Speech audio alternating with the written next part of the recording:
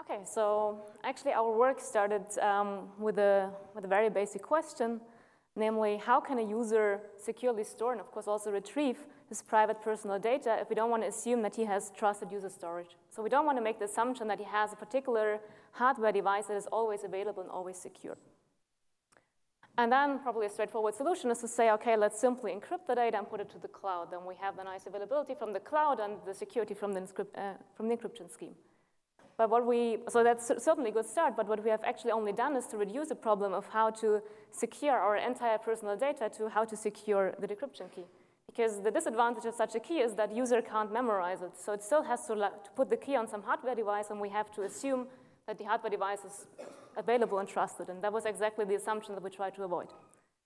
But the good thing is now we only have to securely store some fixed secret, and then we can actually apply a nice tool called secret sharing. So all we can then do is to kind of secret share the decryption key over end service. As you know, secret sharing works like you provide end shares in the way that if you later on retrieve at least t+1 of those shares, you can securely reconstruct the key k. And thereby t+1 is really the lower bound. So if an adversary has at most t shares, he can actually not learn anything about the shared key k. So that looks like a good solution how to store the key k, because we don't have to rely anymore that we have a particular hardware device that we can trust. But we're actually not fully done yet, because what is quite crucial for our problem we wanted to solve is that only the right user here can retrieve the keys. Because if everyone goes to the service and retrieve my secret key, I wouldn't be happy with the solution. So what we still have to solve is kind of how can we actually ensure that only the right user gets those shares. And of course, we can assume that the user has some sort of an authentication key, but then we basically go back to the problem we wanted to solve, namely, how can we actually store that particular key we want to use to authenticate to those servers? So what we really want to have is that we kind of bootstrap the entire service. We want to make the user authenticate to the service in a way that the only thing he needs is something that he can memorize. And then we don't have a lot of options, but basically we have to rely on passwords, on human memorizable passwords. And that is basically what the password authenticated secret sharing is about. So here you don't only share a secret key k with end service, but you also protect it somehow with the password p. So you also send some password shares to those servers. And this is done in a way that if you later on want to retrieve the key k, you also have to provide a password p prime. And the servers then verify whether the password p prime actually matches the password p that the user has used in the setup. And only if that is the case, the user can end up with reconstructing his strong secret key. So that looks like a kind of very useful primitive, but maybe some of you might kind of wonder whether relying or basing security on passwords is nowadays really a good idea, because we have seen so many security incidents lately where we have the feeling like every week or months some major security incident happens where some service provider gets hacked and loses millions of user passwords. But the good news is actually that passwords aren't that bad. They're just often used in a bad way. Because what happens is that usually passwords are stored in a hashed form, which allows a single party, the server, to verify whether the password p prime matches p. And the problem is if you have a single piece of information that allows you to verify whether a password is correct or not, then as soon as you lose the information or it's stolen by an adversary, then also the adversary can use it to make guesses of the password and verify whether it's correct or not.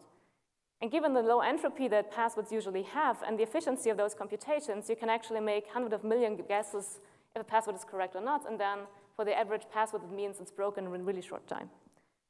But if you can avoid having such a single piece of information and basically shared of several servers, then passwords provide really good security. And the good thing is we're already in a multi-service setting and we're having something like secret sharing. So what password authenticated secret sharing does is it basically also adopts the idea of secret sharing to the password. So you not only need t+1 shares to reconstruct k, but also to verify whether p prime equals p. And that means if you have at most t servers which are corrupt, then they not only learn anything about k, but they also can't offline attack p. Because if at most t servers are corrupt and you need t+1 to verify, you have always at least one honest server in the verification. And what an honest server will do is if it has seen that someone tries to log into your account 10 or 100 times and say, okay, something's going on here, something is fishy, I'll just block the account, or I provide a captcha, or I send you an unblock code via mobile phone. So basically, the honest server in the verification set will mimic the behavior we know from bank cards, which will also block if we type in our PIN 3 times in the wrong way. So there we have an even weaker secret, but it somehow works because we have some trusted authority, and that's kind of the honest server in here that will block such a guessing attempt if it thinks something bad is happening. Okay, so that looks for our application that we want to solve like the perfect tool to start with. And the good news is also that there were already solutions for that out there. So this concept and the protocol was proposed by Bagazan Yadal at CCS 2011, who have a T out of N secret sharing scheme. And a year later, a 1 out of 2 secret sharing scheme with improved efficiency and UC security was proposed by Camenisch et al. But apparently, we were not fully satisfied with those solutions yet. And the reason is that they actually not only require the user to store the password P prime or remember the password P prime, but also to securely remember some of the servers, or at least T plus 1 of the servers he initially trusted at setup. And just to be sure, so clear, so the set here does not have to be secret as the password, but it has to be trusted. So the user is not allowed to make any typos or run into phishing attacks or actually ask someone to get reminded about whom trusts it initially. Because what happens if somehow the user is lured into trying to retrieve his password from T plus 1 bad servers, and those are T plus 1 bad servers he never initially trusted, so they were not in the setup phase because they're really, really bad, then they will actually learn the password to 10 P prime. And that now is really bad because we said we want to base our entire security only on that password. So if we somehow get tricked into trying to run the protocol with bad service, they learn our only secret we still had, and of course can now go to the good service, get my secret, and also give me actually any other key K and convince me that this was my memory. So we thought this is actually kind of a bad attack, or let's say a strong assumption that we still have some trusted user storage where we can trust that this set S prime is not altered with. And our work basically is about trying to avoid this assumption, trying to avoid this type of attack. So in other words, we want to build a threshold T out of N password authenticated secret sharing scheme where the user really only has to remember a username and password and doesn't have any need of personalized trusted user storage anymore. It also means that we don't have these attack I just showed on the last slide.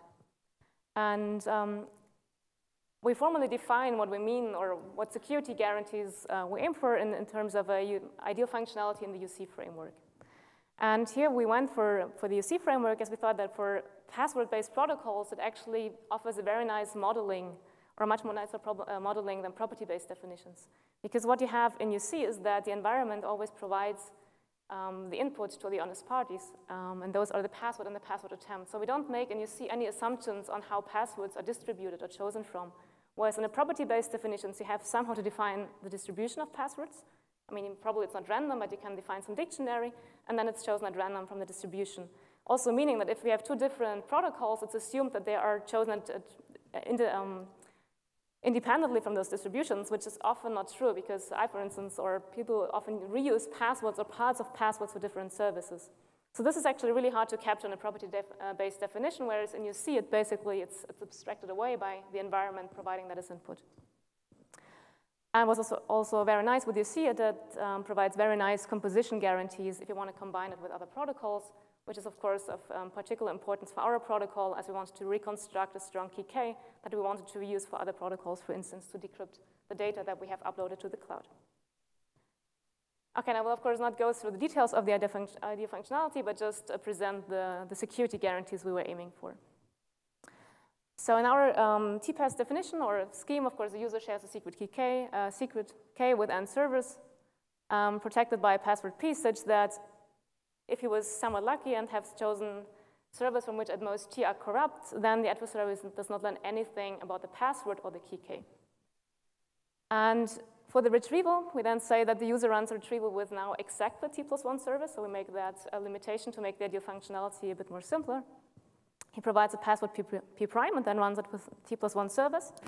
And here it's important that the adversary will only learn whether P equals P prime if all the servers that the user has chosen really want to cooperate in the verification. So here again, the throttling comes in. An honest server will at some point not want to contribute anymore if it thinks that there's actually an attack going on the account.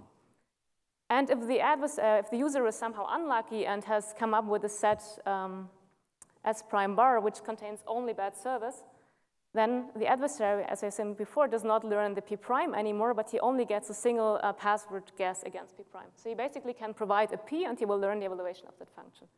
But again, it does not learn the password P prime. And what is, of course, also important is that the adversary cannot set up the user with the wrong key, K star, which comes with a disclaimer that can happen if actually the user tries to retrieve the password from T+1 bad service, and those bad servers manage to guess directly the password P prime the user wants to authenticate with. But again, here now the guessing is only has a single guess against the password the user wants to use and cannot repeatedly try. So if my password is somewhat reasonable, hopefully the adversary cannot guess it in 1 or 2 attempts. Okay, so that's the security that we want to achieve. And of course, we also have a protocol that realizes that. And the idea of our protocol is actually quite similar as the protocol idea of Bagazani et al., but we had to make a couple of twists to remove that need of trusted user storage, and also add quite some proofs through randomizations, etc., to make the protocol you see secure, because the original protocol by Bagazani et al. Was proven secure with respect to a property-based definition. And the main building block we have is a T out of n threshold homomorphic encryption scheme, and has the following algorithms: had a key generation that now outputs one public key and secret key shares, an encryption algorithm that is quite standard, takes public key, message, and outputs a ciphertext, and two decryption algorithm. A partial one that takes a secret key share, a ciphertext, and outputs a decryption share, and a threshold decryption algorithm that takes at least T+1 decryption shares and a ciphertext and outputs a message. So from that, we will get our threshold property from, and we also need some homomorphic property of that encryption scheme. Meaning that if we have two ciphertexts, C1 and C2 being encryptions of M1 and M2, we can apply some homomorphic operation on those ciphertexts. It will translate down to an operation on the underlying plaintext. Okay, then let's have a look at the high-level idea of our protocol. So what happens at setup when the user wants to share his secret? He first generates fresh keys of such an encryption scheme, and then encrypts his password and his key K under the public key just generated. And then he distributes the information by sending his username, the two ciphertexts he just created, the public key, one secret key share per server, and the set of servers he has chosen to each server. And if the servers don't have an account for the UID, they simply store the information. And what we also assume here is that servers actually have certified public keys, because we want, of course, to communicate those shares securely. But to emphasize, if servers have a public key, it doesn't mean they are trusted. It just means we can actually securely communicate with them, but also bad servers actually can have trusted public keys. And what we then get from the setup phase is that if at most T servers here are corrupt, then we will have that, by the semantic security of the threshold encryption scheme, that the adversary doesn't learn anything about the password and key K, because we have distributed them only in encrypted form. And then for the retrieval, the user only remembers his username and password, and somehow now comes up with a set of T+1 servers. So he might go on the street and ask the first person, who is the server that you trust? Or he types it in his favorite search engine. So he still has to somehow, of course, come up with a number or name of servers he wants to run the protocol with, because he wants to run the protocol with them. But it's important that this information doesn't have to be trusted anymore. He can just try out something and hope it was the correct one. And what he then does, he asks those servers to remind him basically on his state from the setup. And he does so by sending his username and the set of servers he wants to run the retrieval with. And then each server simply checks if they have an account for that username. And if so, if the set of servers the user now wants to run the protocol with is actually a valid subset of servers he specified in the setup. And also the check that the account isn't blocked. So here again, the throttling comes in. So an honest server at some point will simply refuse to cooperate if too many failed login attempts already happened. But everything is fine, then the servers respond with a two ciphertext and a public key. And the user then checks that, of course, he gets kind of consistent, so the same information from all the servers, and only continues if that is indeed the case. What happens next is he takes the ciphertext CP that the servers claim to contain an encryption of his password on the PK and computes a randomized password quotient.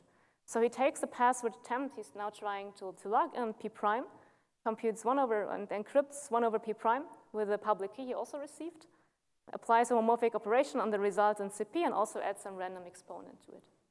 And that ciphertext ctest he then sends to all the different servers. And the servers now apply the secret key share they have, and decrypt or partially decrypt that ciphertext and send it back to the user.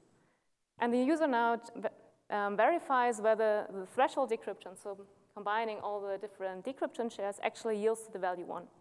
Because what we have done here with that ciphertext is we have created an encryption of 1 if the password attempt P prime matches the password P that was claimed to be in the ciphertext CP, or we have created an encryption of a random value in case the password actually did not match. And the latter is quite important because it means that even if all the T+1 servers are corrupt and provided a wrong ciphertext CP star where they actually know the underlying P star from and PK star, they do not learn P prime from the ciphertext. They also only learn whether it matches P star or not by getting either also 1 or a random value as output. Okay, and that is actually kind of the main trick of our construction that we have to get the security that our password attempt P prime is still secure if we try to authenticate with really bad servers. And the next step is, because we still, of course, want to retrieve our strong secret key, is that the user distributes all the decryption shares of that ciphertext ctest to all the servers. The servers then verify also if the password actually matched, and if that was the case, they compute the decryption share of CK, again applying the secret key share and respond it back to the user. And finally, the user can reconstruct a strong key by applying the threshold decryption algorithm again. And of course, this is always only the high-level idea of the protocol, because what is, of course, quite important in this step is that the decryption shares must be communicated securely to the user. So the user also generates a fresh encryption key at the beginning of the protocol, and everything is then bound also to the public key. And also all the decryption, the partial decryption comes with a proof of correctness, so that the user cannot be set up with the wrong key. Okay, and that's basically the high-level idea of the protocol. Again, the concrete steps are, of course, a bit more complicated. And we prove then this protocol to securely realize our ideal functionality based on our having a threshold homomorphic encryption scheme that is semantically secure. We also need two further encryption schemes. One needs to be CPA secure, another one CCA secure. One is for all the encryption to the sky. We need for the UC security, the CCA2. One is needed to securely communicate the decryption or secret key shares. We need a signature scheme that is existentially unforgeable to let the server always sign their messages and the user can be sure that the information is correct. A simulation sound zero knowledge proof system, because whenever we actually re-randomize something or encrypt something, it has to come with a proof of correctness. And we also make the proof in a hybrid model where we assume that we have a CRS and a CA. But again, having our servers having public keys doesn't mean that they're by definition trusted. So to sum up, we have proposed a threshold TRFN password authenticated secret sharing scheme where the user now can really store and reconstruct a strong secret key based only on a username and password, and we don't have to rely on any trusted user storage anymore, because even if he runs into bad servers, they will not learn his password attempt P prime. And everything is proven secure in the UC framework, so it comes with nice composability guarantees. Okay, and that's it. Thank you.